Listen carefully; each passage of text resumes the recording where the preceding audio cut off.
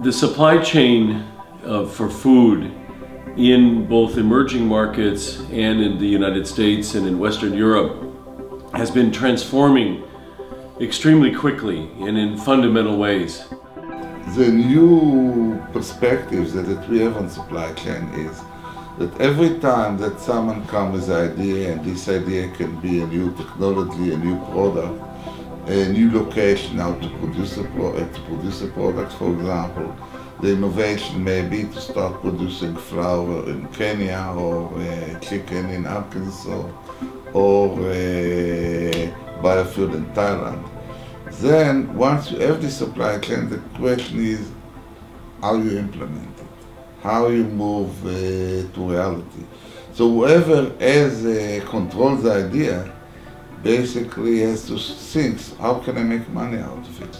If new companies enter the markets, or if a company would like to enter a market with a new product, how do you do this within a globalized world? What is important is to recognize that all food products have different attributes, and retailers have responded to their designing supply chains depending on the specific attributes of the product. The idea behind the conference was to bring experts from all over the world to tell us about how different supply chains work. First, we try to speak about our conceptual understanding of supply chain, some of the issues that I raised here, how innovators have to make some very difficult decisions that are constrained optimization, how to allocate the resources, to what extent to contract out, to what extent to be vertically integrated, to what extent to sell to final consumer, to what extent to operate through intermediary. And then we try to look at different markets, what really happened, what happened in different industries. Most projections are that we need to double our food production by 2050, and frankly, we're not on pace to doing that. If you project out growth curves for the leading staple commodities, they're not on pace to do that. Now, something could happen in the ensuing years. We could get a productivity jump that something similar to that what was associated with the Green Revolution, but that's not happening now. Productivity in the last 2 decades, agricultural productivity, is at a much lower pace than it was in the decades preceding that, which was stimulated by the Green Revolution.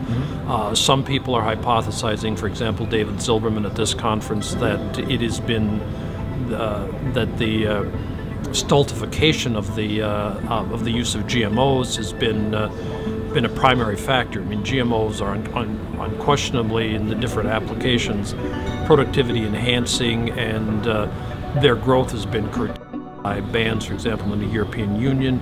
Now we're increasingly having some private buyers saying they don't want GMOs, even though there really is no medical evidence that there's any harm associated with GMOs. So, that's an example where public policies have come into play that have diminished agricultural productivity. I don't believe that organic farming can really meet the world food demand. Population is growing.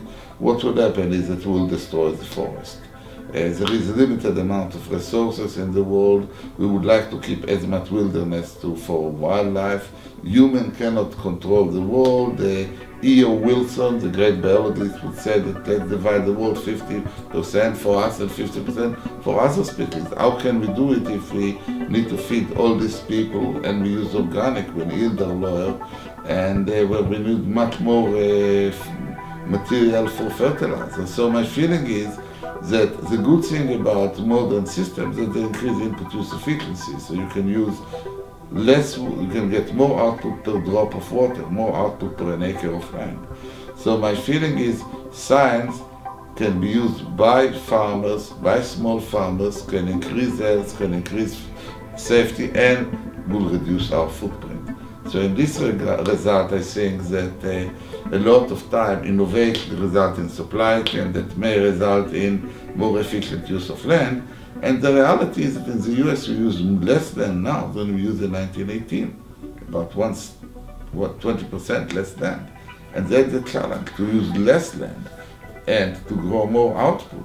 And we do it by science-based and knowledge-based systems that result in rational supply chain that allow farmers to produce valuable product, industry to process it, and consumer consume it in a way that it's healthy. But the design of the supply chain is a big challenge, and that's what we wanted to learn in this conference. From my perspective, involved in global agriculture, that I believe the planet can produce enough food to feed 7-9 billion inhabitants that we will get by 2050. The challenge is working with developing countries' agriculture to get the investments both in production, to get the fertilizers available, to get the processing capability there to convert grains into food products. This will require good policies, investments by local countries in infrastructure, roads. I mean, one of the problems in Ethiopia is just to get the fertilizer out to the fields, to get the production back into the cities. I say Ethiopia, I don't want to say, don't want to pick on any country, but infrastructure is really critical to get the productivity of their good agricultural lands up. What we need to do is optimize the productivity in our sustainable acres so that we can reduce the demand on production from non-sustainable acres. But in order to do this, again, this takes investment, takes transfer of technology, takes extension services, and this is our challenge going forward. Accepting the challenge to feed the world is a really big challenge. And a lot of the young people in this room are going to be responsible for feeding the world. They only have 35 growing seasons to do that between now and 2050. And they're going to have to feed 9.7 billion by current forecast. They're going to have to ship and transfer twice as much food as we send today. The important part is to find these prodigies, and I call them prodigies. And the beauty of it is that we have no shortage in this room of intelligent young people who have said, I raise my hand. I want to learn what these old guys know. And I'm willing to step up. I told them it's a 24/7 job. And in some cases, you don't get paid a lot. We've been talking about a quiet revolution where the supply chains are transforming, driven by tens of thousands of small entrepreneurs that are making investments all along the supply chain. And also a modern revolution where supermarket chains, both from developed countries and also from the regions, are competing and investing and changing the whole face of the supply chain and of the food markets. So given that, really that earthquake of change of within the food markets, entrepreneurs as well as researchers and policymakers have to reassess what their strategies are for both making a business and a business that makes money but also makes a difference in people's lives. Researchers who want to really be on the cutting edge to understand what should be the key issues that they're focusing on to inform policymakers, to inform business, to push the domains of science and understanding how markets are changing, and also then policymakers to create enabling environments for businesses to and farmers to make adjustments within this new world. The U.S. food industry is becoming increasingly concentrated in all sectors, production, marketing, and retailing, and it's also becoming increasingly vertically coordinated across all the stages. So as part of this transformation, food retailers have probably become the dominant players in the food system, and they're wishes and the market signals that they transmit upstream to manufacturers and food manufacturers and farmers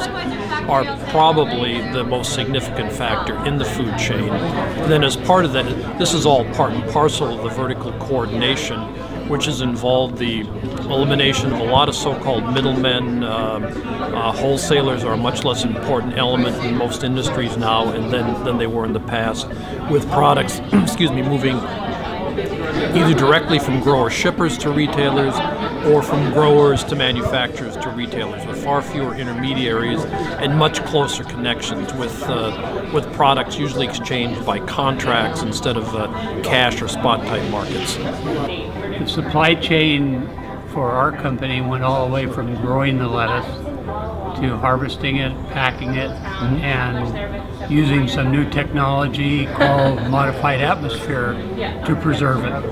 Everyone's interested in shipping less weight because that translates to less fuel. And so what we were able to do was actually leave about 35% of the lettuce, the head lettuce, in the field, and just take the leaves that could be used for packaged salads. When we started, we basically just took whole heads of iceberg lettuce, put 24 heads in a box, and sent it usually to some wholesaler, not a lot into retailers direct, generally through a third party. And today that's all gone. And we go directly to the supermarket chains, and that's been the big change, as well as pricing. When we started, pricing was always based on supply and demand of lettuce. Now they're multi-year contracts based on a fixed amount of money over the period of the contract. Typically we try to buy direct. Typically as well, our goal has always been that 75 to 80% of the items that we sell are major national branded items. It's like Tide detergents and Cheerios cereal, things like that. So that will, on the food side, will always maintain probably 75 to 80% of the items that we work on. So that obviously is done by CPG companies. The rest of our buying, which, even in that regard, we try to eliminate, we don't have distributors. We typically have our own fleet of trucks that sometimes can pick up merchandise, have our own depot system, so we try to eliminate any other steps between the manufacturing and then our final building. So we try to eliminate those steps even with those big companies.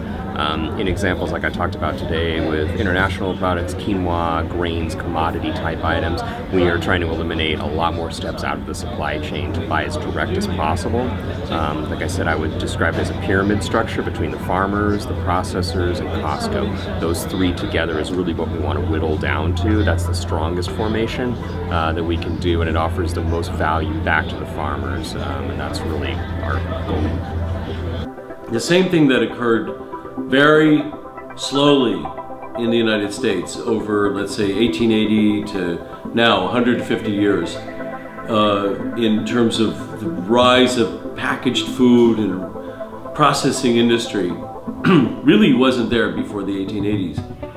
And the rise of the supermarkets that really wasn't there before the 1920s, 1930s, and then slowly, gained ground here in the US to the point where now most is supermarkets and much is dominated by large food processors. This same thing that happened gradually in the United States has happened lightning fast in emerging markets. The idea to have certain sustainability aspects or ethical aspects that can be promoted in the behavior of shopping and along the supply chain of how it is produced are definitely a very important discussion that should be led since we are sourcing in a worldwide market. In some markets, third world countries, the sourcing has to be done in a very fair way, and those markets should not be exploited by our Western consumption behavior. We are fostering the discussion around those topics, and by having the discussion very publicly and very open and looking at it from all sides, we are contributing to the arguments that are in the market. Some people like the arguments, others don't like the arguments, but this will lead to further discussions. So we are a catalytic think tank that is opening the discussion to look at both sides of the coin, so to speak, and then people can make their decisions on what they are preferring and what they don't. We are not focusing on single detailed topics. We are trying to see the whole process chain and see the complexity and try to make it understandable in the discussion, so that we are not being driven by ideas that only look at a certain segment, but that take into consideration the whole way from farm to fork, so to speak. I hope that we will develop an annual workshop every year that people will come to Berkeley, and this workshop will be a dialogue between the researcher, industry and practitioners. So we will have a leading scholar and industry that will make some presentation. There will be more interactive discussion with some of the paying participants that will come to learn. And I think that the net effect will be that there will be much more awareness on the potential of supply chain and how to utilize them effectively. This conference has been about supply chains. And if you talk about firms like Sunkist or Ocean Spray or Blue Diamond or Florida Natural or Land O'Lakes, they're all leaders in their supply chain, which means they're integrated backwards to the farm. The farmers own them, and they in turn own the collection stations, and then a number of them have integrated forward even more into processing. And from processing, developing sophisticated or well-known brand names. And so, wow, they become chain leaders per se. And so these type of cooperatives who've existed for more than 100 years have really found the success. They know when subgroups within the membership maybe are getting upset, and they know how to address those concerns and continue regenerating. Rabobank started off as a farmers cooperative, so agriculture is in the DNA, and as also being a Dutch origin institution, international trade was the other part of the DNA.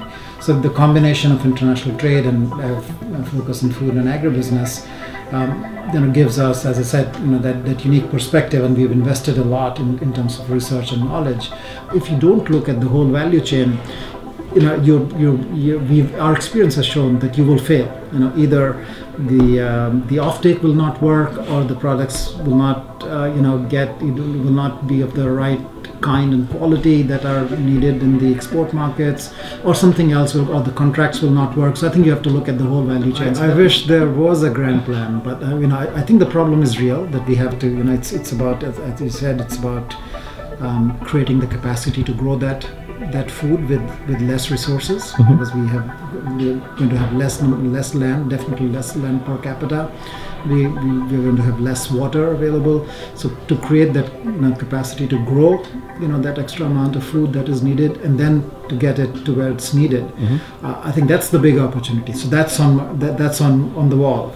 How do we get there? I think it will take a lot of players. So that's why we focus so much on creating partnerships across the board. We talked about the patient procurement program that we now have in Africa. We've got 10 partners. So I think I don't think there's a prescribed way right now, but I think it is very clear that a lot of players will have to cooperate and come together and collaborate to make it happen, and we are doing that. The issue is no longer access to money. The world is awash with money. The driver of the global food system, besides demographics and population, that's the demand. The supply side is land with water. Because if you don't have land with water, you can't meet the economic needs of the business and provide the products to the public. This is a tremendous challenge to increase the food production to meet the demands that we may face by the year 2050. And it's more than, some say doubling, it might be tripling depending how our demand will develop. The supply chains are very dynamic, so that is a challenge for us as economists who model supply chains. We have to take these dynamics into consideration for developing our models. So that implies that some of the models that we have used have been very much comparatives. And for a number of questions that might be appropriate, but for many questions when dynamics play a role, customer behavior, behavior within agents along the supply chain, then comparative static models are not appropriate anymore to capture all the important issues, and then dynamic models become more important. But we are now at the forefront of research developing such kind of dynamic models. So this is a research agenda, I think, that will take a number of years and will be quite fruitful for generating new insights that might not only be interesting for participants within the supply chain, but also for policymakers. I don't think that you have a lot of supply chain policies per se. What you have a range of agricultural and economic policy that allow people to build more efficient and reasonable supply chain, and also more equitable supply chain. Smart antitrust law, combined with science-based regulation, combined with good educational system, combined with better regulation of water, and combined with environmental policy that are science-based and effective, for example, a carbon tax and compensation for a positive contribution to environment while penalizing negative contribution. All of these are very important to enhance our system. Village Taobao is the initiative Alibaba had for the rural development. We try to apply the e-commerce to really get into the villages to help the farmers and the customers in villages to buy goods from the online platform like Taobao, Tmall, because of the information, because of the payment, digital payment, and also because of the logistic issues. People in villages are not able to really do the online shopping. So we wanted to establish a middle tier. So this model is called B2B2C. We try to inject a middle tier, small b, to really help extend the B2C coverage into the villages. The extension of the online platform into villages is the first step. We mainly try to establish the trust for online business into villages, and at the same time try to build the infrastructure for the logistic. So the next step, we try to sell production materials directly into the villages, so to reduce the cost and improve the efficiency for the agricultural production. Then we also try to help the farmers to reuse this kind of infrastructure to sell the products out, because currently people don't really have the logistic to carry their products out efficiently.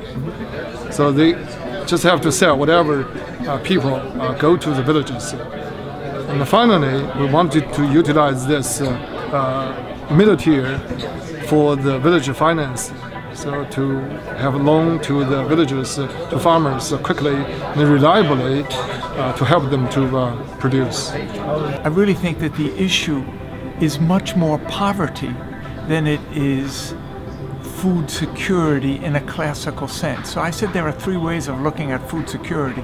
The most germane really is at a family level, and that is based on income. The other one that is often people look at is from a national level. What can the government do to ensure food security for their people? And some governments don't like the idea of accepting that there will be more food security from interdependence on the globe's or the planet's production basements. They want production in their country. I think this is a mistake also. There are some countries that have the environmental comparative advantage of producing a lot of food, and yet you go to some countries, Egypt, countries in the Middle East, not to pick on any one country, but their environmental situation is that they don't have environmental comparative advantage to be self-sufficient. And if they are trying to be self-sufficient, that would not be the best way to optimize the production basins of the planet. So the three different ways, sometimes the confusion about food security is one person is looking at from a planet's ability to produce, another person is talking about from a nation's food policies, and finally the father of a family who's living on 78 cents a day is saying, I don't care what you guys are talking of, I don't have food security for my family because I cannot afford to buy them what might be available or what generally is available in town. The wise leaders study subgroups, and how can we bring about a singleness of purpose that will reunite these subgroups and reduce maybe emerging factions into friction, into a more homogeneous group.